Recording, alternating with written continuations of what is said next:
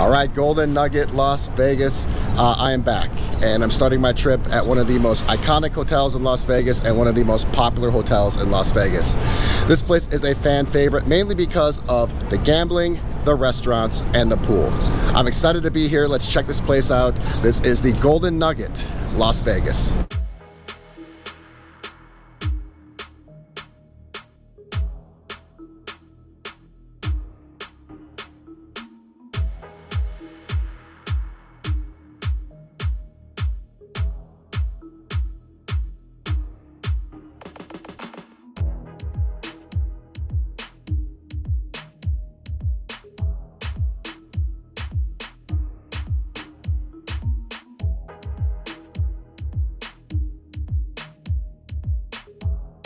Las Vegas, I'm back, and I'm back in a big way. 30 days. That's right, 30 days and 9 different hotels. This is going to be my biggest and baddest Las Vegas trip ever.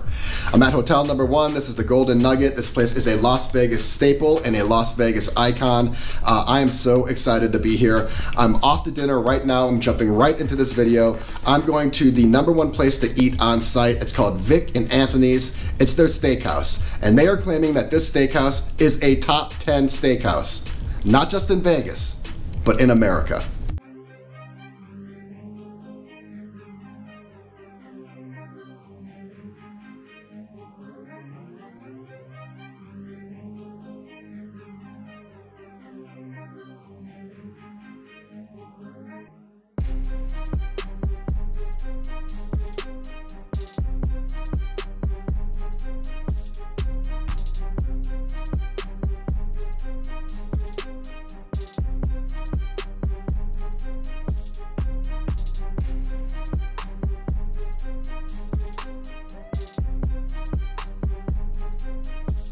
All right, good morning. Big day today, huge day. I'm headed down to the pool right now.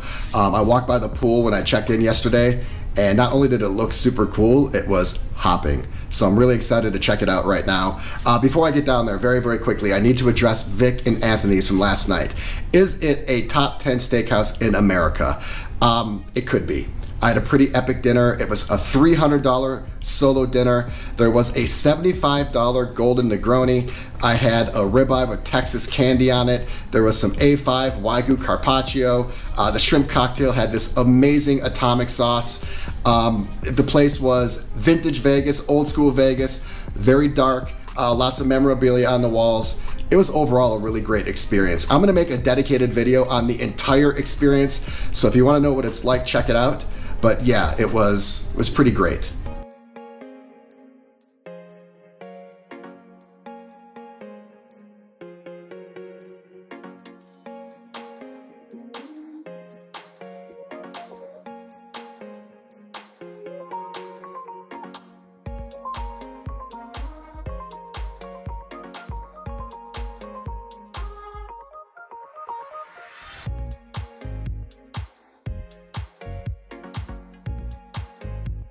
The Golden Nugget pool was a lot of fun. I really enjoyed my time out there this afternoon.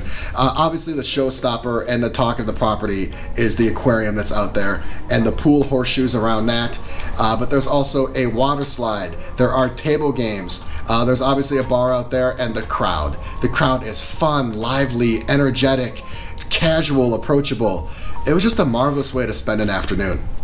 All right, I'm off to dinner right now. I'm going to the second best restaurant on site. I got my blue on, and that's because I'm going to Chart House.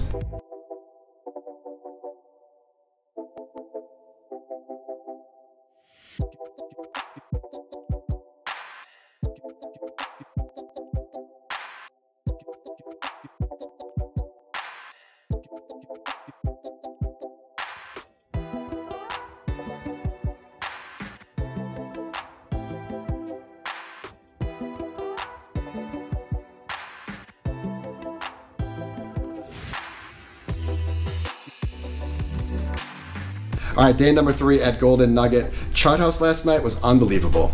If you were to tell me that Chart House is the best restaurant on site, I wouldn't disagree. Golden Nugget has 2 exquisite restaurants with both Vic and Anthony's and Chart House. The aquarium at Chart House is a showstopper. It's almost just unreal. It takes up the entire backdrop of the bar. making the bar one of the coolest places to eat and drink in all of Vegas. My favorite dish of the night was the shrimp mango avocado stack. It was so good. I wanted to order 3 or 4, but I worked my way around the menu. What I did order 2 of is the tableside torched apple Manhattan. That thing was just pure deliciousness. As of right now, it's day number 3. I'm feeling kind of lucky today. Let's go play some slots. All right, so this is one of the weirdest high-stakes slot sessions I've ever had. There is a high-stakes slot room here at the Golden Nugget. It really isn't labeled a high-stakes slot room, and nor is it really expansive, but there is a separated area with some high-limit slots. I found a machine that was speaking to me. I went to it right away. You know I love my diamond machines. My black diamond machines, my double diamonds, my triple diamonds, and I found a machine in this room that I've won on multiple times in the past, the pink diamond machine. It was a no-brainer. I walked right up to it. I put $100 in. Typically I put in around 50, but this is the most heroic Vegas trip ever, so I want to take things to the next level. Typically my slot sessions last no longer than 45 or 60 seconds. That's pretty much par for the course when you're playing $5 a pull. This session, however, went on forever. The machine would literally not let me walk away. It didn't want to pay me anything, but it also didn't want to let me leave. I got down to a handful of credits, and then almost instantly I was up to around 45 credits, a little over $200. Now my rule is I can't cash out unless I'm up triple my stake. And because I was only up double my stake, I continue to feed it. I get down to around under 20, and it bumps me back up to $200 again. Clearly the universe is telling me to cash out, take your $100 and run, but of course I ignore it. All right, so what I'm about to describe happened for the next 15 minutes. Anytime I'd get below 20, it put me back up to 30. Anytime I'd get below 10, it bumped me back up to 20.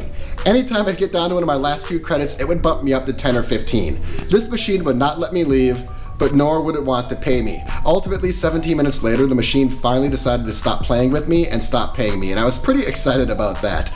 I don't really have the attention span for slots. Typically, I play for a minute or 2, and that's that. And honestly, I was getting exhausted because I'm old school, and I like to pull the slot arm. 10 minutes in, I just couldn't do it anymore. I had to start pushing the button. I have never had a high limit slot session that long, especially for only putting in a $100 bill. All right, night number 3 here at the Golden Nugget. It's my last night. My trip is kind of winding down. I need to give you a little bit of a very condensed update because I did a lot of little things over the last 24 hours that I think you're going to be interested in. First of all, last night I forgot about this. After dinner, I went into Rush Lounge. I would definitely say that Rush is the coolest place to get a drink here at the Golden Nugget. It's right off the casino floor, and it kind of reminds me of like an elegant tavern. It's really cool and dark. It has some reds, and there's some classic cocktails in there. I went in there after dinner and it was actually quite quiet. Startlingly quiet for a Saturday night, but it really didn't bother me at all. It was just a really cool, dark, fun place to get a classic cocktail. This morning I got up and I went to the gym. The gym is over in the spa tower. It's what you would expect from a Golden Nugget gym. It's kind of small, kind of has a boutique feel. It has 2 separate rooms. It has a cardio room and it has a weightlifting room.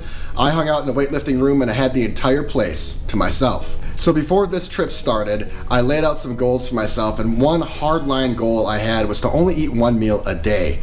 Lo and behold, my 3rd day in, I broke that rule already. I was just so hungry after the gym, I had to get something, so I strolled over to the Grille. It's again right off the casino floor, and it's like a counter style, grab and go type grill and deli. I grabbed a couple simple options. I had a beef quesadilla and also some chicken wings. The food was fresh and it came out pretty immediately. So I had a gym session, and then I had some food, and you know what that spells for me? That spells N-A-P, nap. I came back up to my room, I got situated, and then housekeeping knocked on my door. I wanted to vacate the room and let her do her thing, so I strolled back down to the main level, and I just posted up at Ice Bar. Ice Bar is the lobby bar. It's right across from reception. It's kind of like a vodka martini bar, although they did have some other type of spirits there. What I really liked about it is that it was on the opposite side of the pool. So while you're sipping on your martini, you can keep your eye on all of the pool action. I thought that was pretty cool. And that leads me to right now, it's my 3rd and final night here. I'm really not sure what I'm going to be doing, and that is weird for me. I typically always have a direction. I always have a plan, but in this instance, I'm really not sure. I'm just gonna stroll downstairs and see what happens.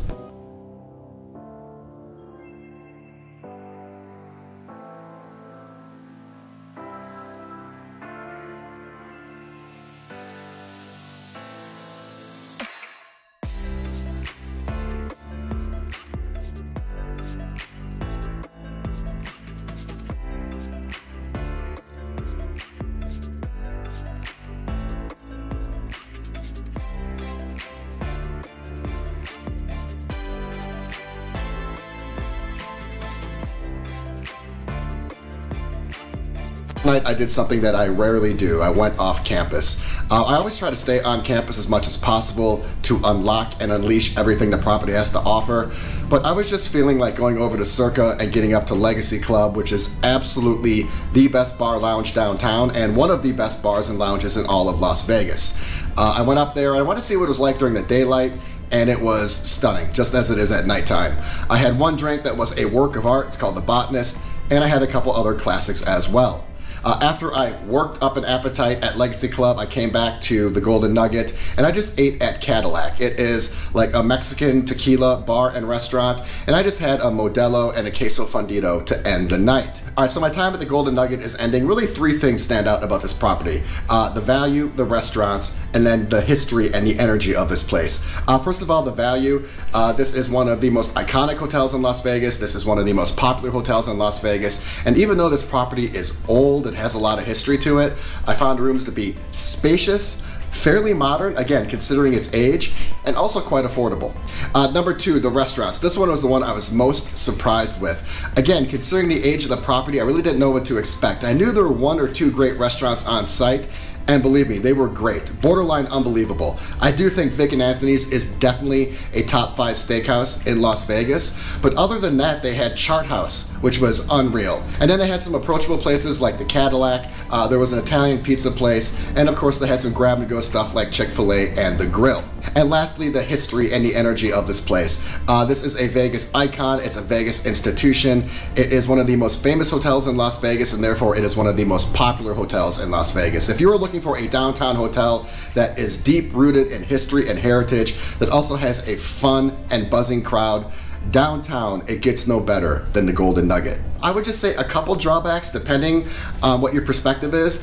This place is buzzing, it is busy, it is insanely popular, and due to the layout and kind of the old school design of this place, it can feel a little overpopulated and a little claustrophobic at times. Also, to kind of build on that, I thought the casino layout was a little disjointed. Again, considering the age of the property and the history of the property, I get it. They probably didn't design it for these modern times, but the casino just didn't have great feng shui. It didn't have a lot of good flow. If you like open lines of sight and be able to kind of see different points and areas in the casino floor, the Golden Nugget may leave you a little frustrated. This place definitely grew on me night after night, and if I'm gonna rate this property, I'm gonna give it a 2.5, which is a very strong score for me, especially for a property like this. Again, its value, its restaurants, and its energy and its history downtown, it's almost unbeatable. If you are coming to Las Vegas and you want that quintessential downtown experience, you want to stay at a place that has a lot of history, that's affordable, that's fun, great crowd, good pool, and awesome restaurants, you absolutely need to come to the Golden Nugget.